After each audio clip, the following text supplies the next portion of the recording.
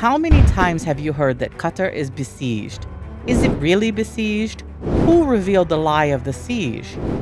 On the 5th of June 2017, Saudi Arabia, the Emirates, Bahrain, and Egypt announced that they would stop diplomatic ties with Qatar and stop air, sea, and maritime traffic between these countries and Qatar. These countries presented a list of demands that guarantee to stop Qatar's support for terrorism, but Qatar rejected it. Qatar has officially called the 4 countries that cut ties with it blockade countries, and the Qatari media is still promoting the term blockade of Qatar. According to the Qatar Ministry of Health, the number of people infected with coronavirus, COVID-19, in Qatar exceeded 400. Most of the infected are from expatriate workers to Qatar.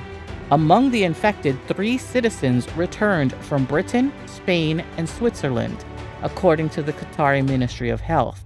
These statements mean that migrant workers travel to Qatar and their countries, and Qatari citizens travel around the world as usual. And this contradicts Qatar's exposure to any kind of siege that it promoted for 3 years ago. And all that is to show itself oppressed from the countries that boycotted it. Do you believe the Qatari media, which is still talking about the blockade of Qatar?